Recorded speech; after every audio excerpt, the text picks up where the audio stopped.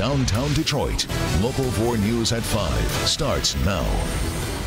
Irma is a menace, a Category 5 hurricane, and it's got its sights set on South Florida. We'll show you the track coming up. All right, Ben, also dreamers denied. President Trump keeps a controversial campaign promise, and now thousands of immigrants are left wondering what comes next.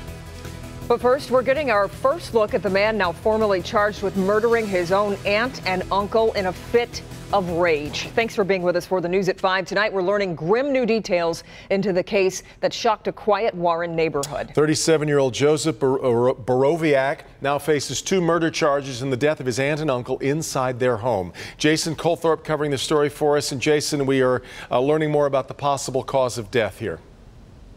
We are, Devin. In fact, police now saying it's not, they weren't shot, this couple that lived here, but actually it's blunt force trauma. We also learned that Borowiak had threatened other family members and written it down in a list, and police staying away from calling it a hit list, but that seems to be exactly what it may have been. You understand that charge? Joseph Borowiak showed no emotion and gave one-word answers as he faced charges of murdering his aunt and uncle. A Warren detective explained what officers found when they caught up to him on Ryan Road in Detroit after the murders. Taken into custody, he had blood spatter on his sweatshirt and a drop of blood on his eyeglasses. The medical examiner stated the cause of death was blunt force trauma. On his Facebook page, police found he'd threatened other family members. We were able to identify some of the relatives, and they were in our custody at the time for their own protection.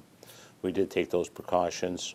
So we were concerned about possibly other persons being murdered. Adding to the shock of this murder is that police say the victims, 67-year-old Steve Collins and his 66-year-old wife Cindy, helped raise Borowiak. Only the person that committed the homicides can really answer why. And that's the big question. Why would you murder people that actually raised you, cared about you, supported you, helped you, and then you go to their home and you viciously kill them? Many unanswered questions that we might get answers to on September 14th when Borowiak is in court next.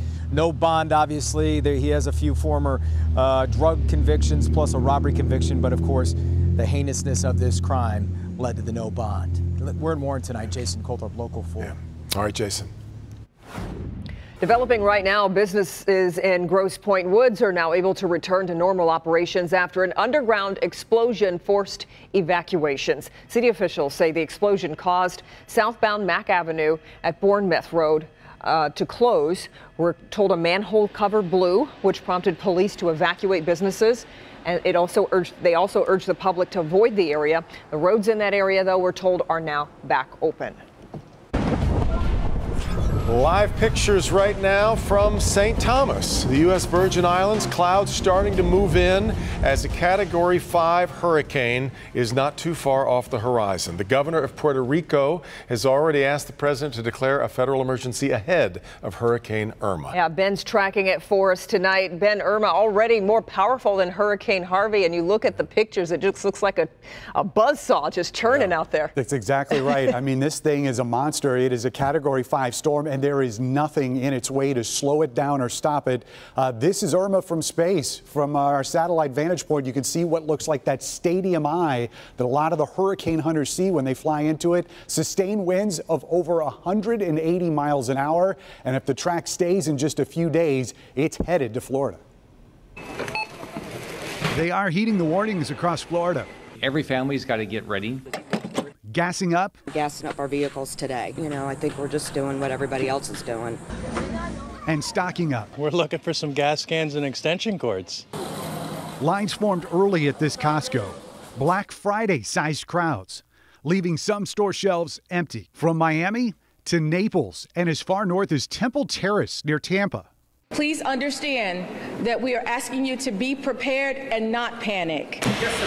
From coast to coast, across the Sunshine State. All the stuff with Harvey, I mean, that's kind of the extent of the problems that they've had there. And then plus we've had, you know, our storms here not that long ago. We got hit pretty good before, so people are being a little more vigilant, I guess. Residents are bracing for Hurricane Irma, churning in the Atlantic and still days away. We have to watch it very closely. The Category 5 storm is already the strongest ever recorded outside of the Caribbean and Gulf of Mexico, and the potentially catastrophic hurricane could make landfall in Florida over the weekend, where the rush is on to be ready. Well, those tracks that you saw in that package were old. These are the new ones just coming in from the National Hurricane Center. The 5 o'clock advisory with 185-mile-an-hour sustained winds. This is going to roll north of Dominican Republic, north of Cuba, and then eventually make landfall as we head towards Sunday, somewhere south of Florida. And when we look at the state of Florida, the water temperatures all around the state, mid to upper 80s. That's just jet fuel for this monster storm. So there really is not a whole lot that is going to slow it down. It may fluctuate between a 4 or 5, and it could be making landfall pretty much anywhere in the southern part of the Sunshine State. But what we do know for sure is it's going to be a major hurricane, and it is going to cause significant damage. So we'll keep an eye on it. The only good news is it's not going to produce near as much rain as Harvey, but that's, I guess, faint news tonight. And if you filled up your gas tank today, back to Harvey, you know the price of gas has gone up again, and you can blame our last hurricane for that. AAA Michigan reports the average price for a gallon of gasoline in Michigan today is up to $2.62. That's up 16 cents from just 1 week ago. A year ago on this date, gasoline was $2.29 per gallon. Oil industry analysts have some encouraging news, though. They say gasoline prices should decline by the end of this month or early October. We'll see.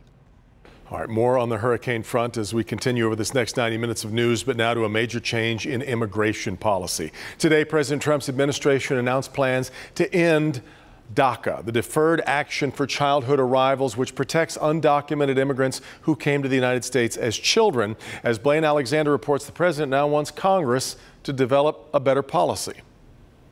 Well, Devin, this is a decision that's drawing an emotional response from members on Capitol Hill of both parties. Some calling the move cruel and heartless, but others saying that it does not go far enough. From the White House gates to the shadow of Trump Tower, from coast to coast, an angry outcry against President Trump's decision to end DACA, the Obama-era policy allowing undocumented immigrants who came to America as children to remain in the U.S. This does not mean they are bad people or that our nation disrespects or demeans them in any way. It means we are properly enforcing our laws. In a statement, President Trump said, "I do not favor punishing children for the actions of their parents, but we are a nation of opportunity because we are a nation of laws." It means a loss of protection for nearly 800,000 undocumented immigrants in the U.S., so-called dreamers like Carlos Arellano, who came to America at age 15. This is my people, this is my country, this is my home. He tells me he is now months away from graduating nursing school. I grew up here, I went to high school, I graduated, I've been working, I've been paying taxes since the moment I started working. I think it's a cruel, evil, vicious decision today. It's not cold-hearted for the president to uphold the law. We're a nation of law and order. President Trump now forcing Congress to take sides, giving lawmakers 6 months to come up with a better plan. Kids will be thrown back into the darkness. That doesn't help fix a broken immigration system to take these kids and ruin their lives. We are young immigrants, young people are the future of this country. So please, don't play with our futures and please help us. A message echoed by thousands counting on their adopted country to keep them here. And today, former President Barack Obama weighed in on this. In a statement, he said that it's about decency and treating these kids the way we would want our own kids to be treated. In Washington, Blaine Alexander, Local 4. And I'm Coco McAvoy. We are live in Clark Park from Southwest Detroit. You can see people have gathered here with signs. They're in support of DACA. And coming up at 5:30, we'll have a full story from the rallies across Metro Detroit. And you'll hear from people who are impacted by this decision. Okay, Coco. A man who managed to escape Detroit police while in handcuffs is back in custody. 23-year-old Artiste Deshaun Davis is charged with resisting and obstructing police and escape from lawful custody. Police stopped Davis for speeding on Detroit's west side last week, and after cuffing him, he ran off. Davis was back in custody Sunday. He's facing an additional charge of larceny for stealing police handcuffs. Police in Redford Township are investigating an overnight armed robbery. Police confirm that an armed robbery took place early this morning at the 7-Eleven on the northeast corner of Schoolcraft Road at Inkster along the I-96 Jeffrey Service Drive. Little known about the robber, but police do say that fortunately no one was hurt during the robbery. Today marked the first day of classes at public schools across Michigan. Big day, of course, for students and parents and teachers, and for the new superintendent of the Detroit Public Schools Community District. Nikolai Vitti marked the morning with visits to some classrooms. To visit a couple of schools, and so far the energy has been positive. I think principals feel a new sense of support by the district as far as the opening of schools was concerned. We met with them one-on-one and asked them what they needed to make sure we had a smooth opening. The district has 250 teacher vacancies. Substitute teachers are filling in while 50 new teachers are currently being processed. All right, on this first day of school, just getting started here at 5 o'clock. We've got a lot more ahead in this next hour of news, including a sneak peek inside Little Caesars Arena as the ribbon is cut. And this is one very special back to school picture, what this young girl has endured to make it back to class. Priya? Local activists are calling for Detroit Police Chief James Craig to step down from a political appointment many Detroiters probably didn't know he had. New at 6. Moving out, a local inn shutting its doors for good, leaving families homeless. What's next for the people who lived at the Royal Inn? Steve? The iconic Rock here at U of M in Ann Arbor is a place for school spirit and messages of unity. But last week it was messages of hate.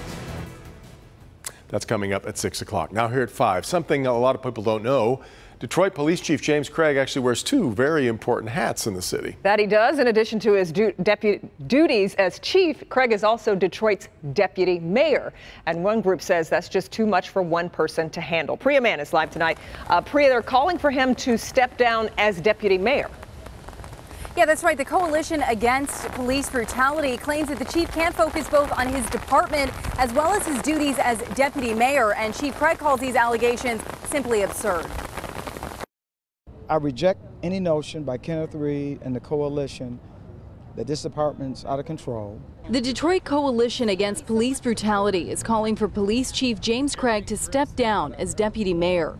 If you want to be into politics and stuff, and you might want to look at running for mayor in 2021, well, go into that direction. Leave this job and leave it to someone who will be singularly focused on serving the interests of the citizens of the city of Detroit. The only politics that I have is one of serving the people of this city. The coalition is speaking out after the death of 15-year-old Damon Grimes last month. The teen was riding an ATV in Detroit when he was pursued by state police. A trooper used a taser on Grimes shortly before the teen crashed into a pickup truck and later died. That trooper has since been suspended.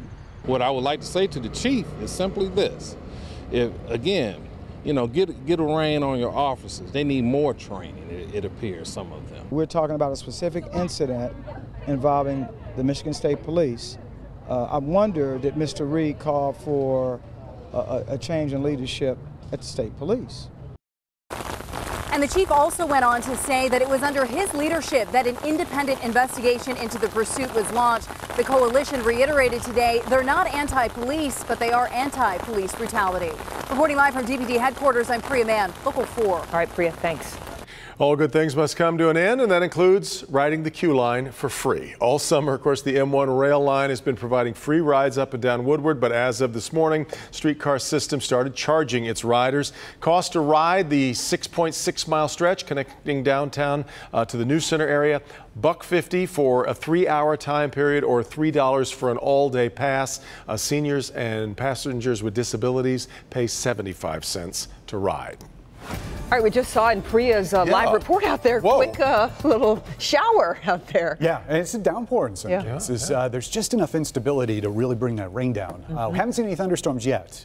Can't rule them out, though, as we get through the next few hours. 4 Live Radar's got a couple of those downpours on the east side, right over the city and downriver as well. You get north of Detroit, we've got a few more. Some of these have been showing up red on the radar. In fact, this one in northern Oakland County as well. But again, no lightning strikes. Still the possibility we could see a thunderstorm, but we're not looking for severe weather. There's just enough instability to lead to maybe some small hail out of these, but it's going to be very small and should not cause any damage. Otherwise, we still have chances of showers that are going to last through the evening hours tonight. Got raindrops on the lens here as we look over downtown Detroit. 63 is where we're at right now. We've got rain at the airport, and the winds are out of the west-northwest, 21 miles an hour. Pretty breezy out there. Obviously, nowhere near as breezy as what we're going to be watching with Irma, and we'll be checking in more on that storm on Local 4 News at 5:30. 72 is what we got to today for a high temperature, which did fall short of average at 78. And even though it was cool this morning and below average, not going to be nearly as chilly as what we start out with tomorrow morning, where we're looking at 40s area-wide. So we get the rain out of here tonight, wake up with dry conditions tomorrow, and by tomorrow afternoon, we could be seeing more of the same with some scattered showers around in the afternoon hours. That may spread a little bit more than just the east side, but those will fade by Wednesday evening. Thursday, a little disturbance moves through and could trigger some more showers and possibly lingering a little bit later on into Thursday night. But after that, we don't have any rain in the forecast, and that's going to last through the middle and possibly end of the next work week. 50 degrees tonight. Scattered showers coming to an end. We will see partly cloudy conditions overnight. Our 4-zone forecast looking at high temperatures tomorrow, and those numbers are going to be cool. In fact, we will not hit 70 like we did today in some spots. 67 in Detroit. That's going to be one of our warmest temperatures tomorrow. South zone temperatures pretty much the same here, mid 60s, anywhere between 66 and 67. Slightly cooler here in our west zone. Remember, we're going to have a fair amount of clouds in the afternoon tomorrow. In fact, we're going to call it mostly cloudy, 64 to 67 for those highs there.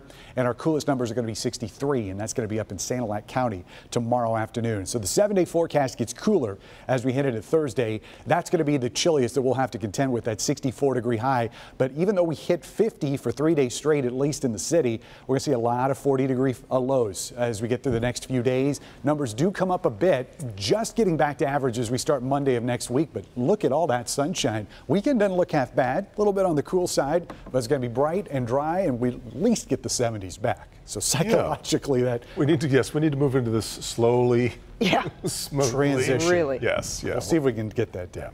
All right, thanks, Ben. Paula? Okay, so you think the first day of school is anxiety-ridden for the students? Wait till you meet some of the parents. All right, Paula, but first, a community devastated. What we're learning now about a deadly crash over the weekend that claimed 5 young lives. That's next.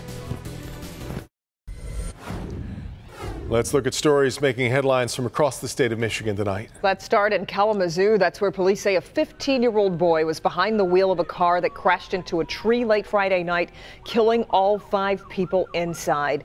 The victims ranged in age from 15 to 17. Police say the car was traveling at about 100 miles per hour when it left the road, hit a tree, and exploded into flames. Grief counselors were available this morning for students at several Kalamazoo schools.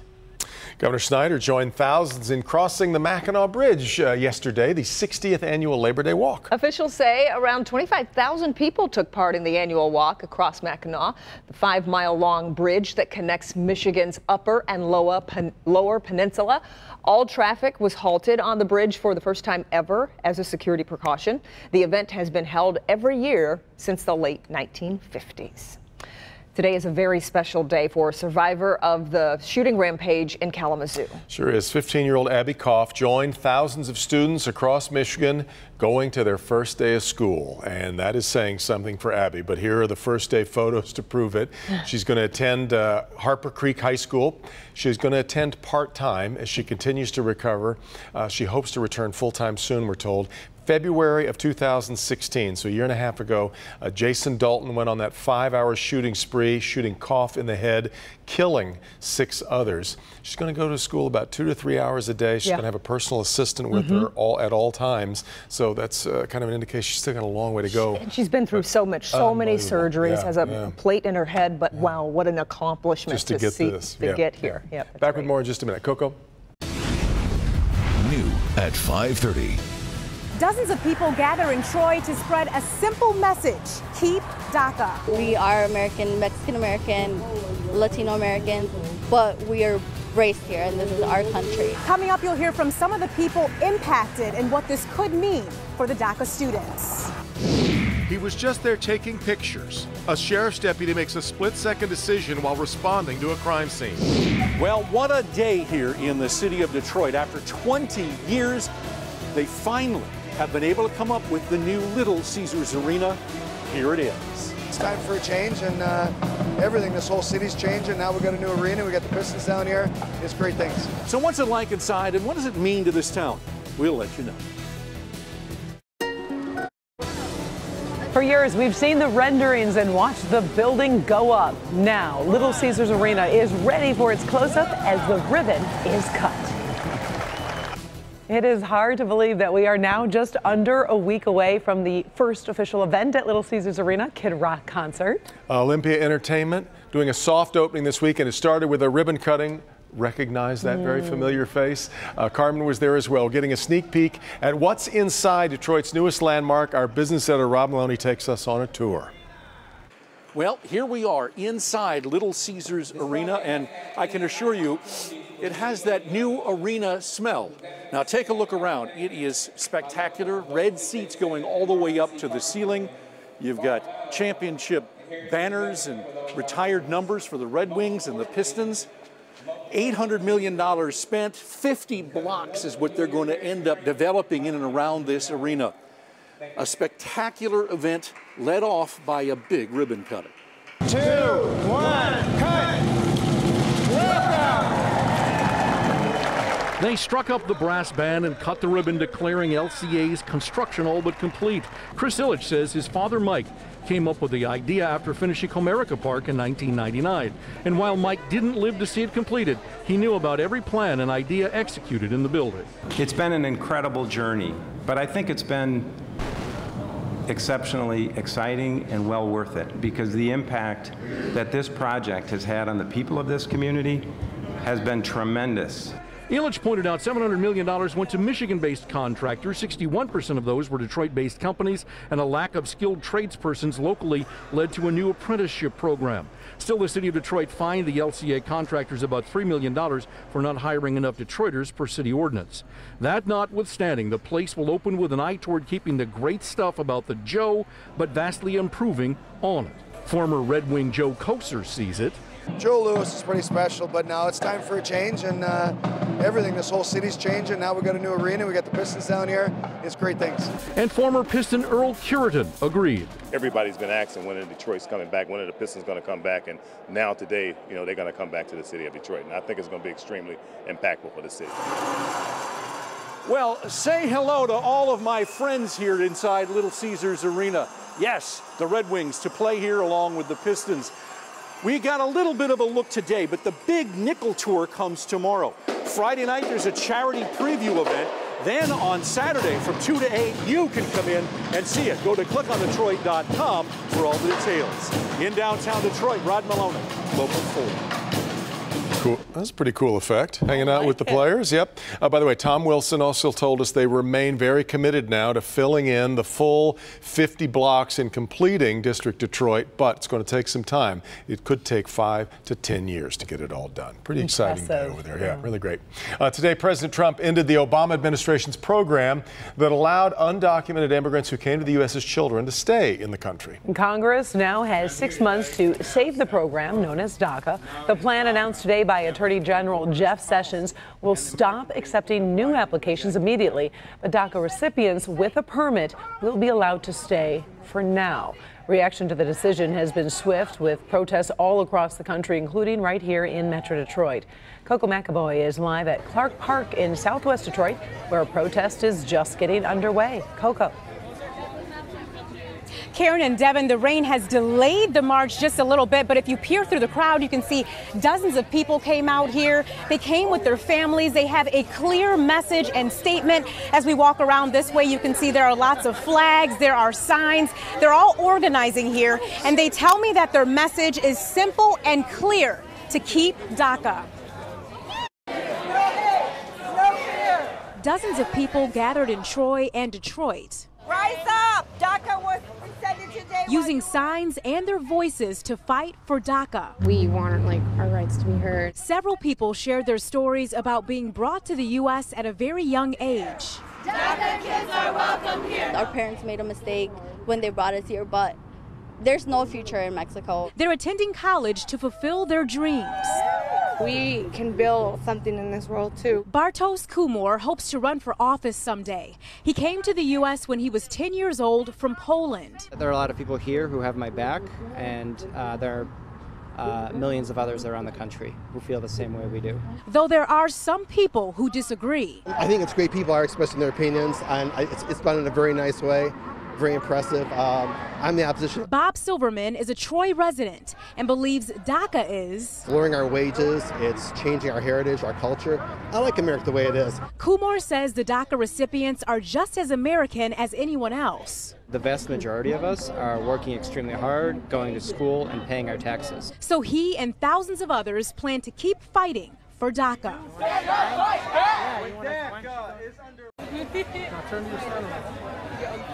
And out here live now, the march will start very shortly, but coming up at 6 o'clock, we have a very personal story to share with you of a woman who came here when she was 14 years old, and now she's not sure what to do. Back to you. Now, Coco, I know you've spoken with many DACA recipients.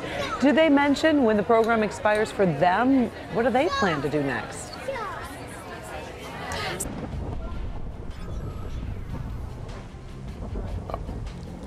I think we lost the signal there from Coco. We'll continue to follow what's going on at Clark Park.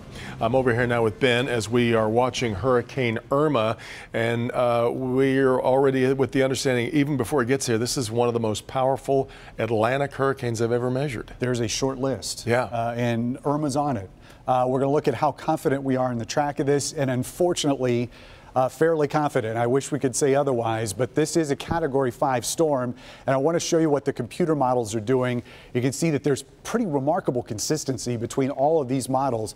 They're kind of tightly clustered there, just bringing that core of Irma just north of Cuba. And you can see that that peach line, the TVCN, that's what we call the consensus model. That's where they just sort of average all of them, and unfortunately, that's right in the middle. So once it gets past Cuba, this storm is going to turn to the north. The question is how soon, and there are two players in that. There's a trough here in the U.S., and then there's a high out into the Atlantic, what we call the Bermuda high. That high is going to be receding, and as it does, that's going to sort of open the door for Irma to turn to the north. It's just a question of how quickly does that high recede, and how quickly does that turn happen. Does it turn quick and more of Miami in play, or does it turn late and possibly hit Tampa as an initial landfall in Florida? So the takeaway here is Florida definitely in play for this storm. It's just too early to tell exactly where, but it is a large, powerful storm, so most of South Florida is going to get impacted either way. Guys?